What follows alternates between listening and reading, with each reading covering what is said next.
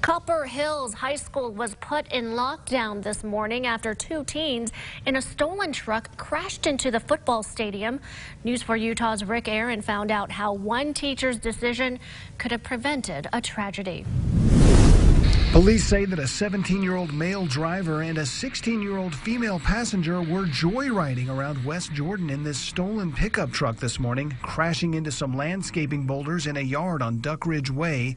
Then at 9 a.m. showing up at Copper Hills High School, where the driver attempted to flee from an officer.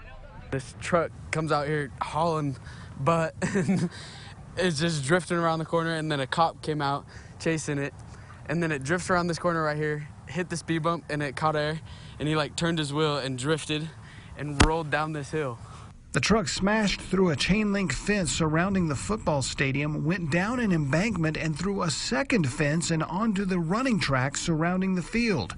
The driver and passenger ran but got caught about 50 yards away in the visiting team bleachers.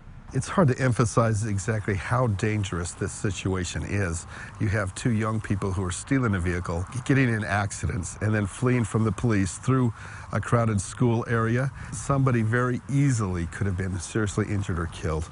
Stacy Kaminsky teaches a lifetime fitness class and says her 40 students were supposed to be out here running on this track, but she made a fateful last-second decision. We were supposed to be out on the track doing our mile, and I decided to stay in the gym for that period and do a worksheet instead. Now, seeing what happened out here and where that truck went through the fence, what are your thoughts about what could have happened? It could have been very tragic.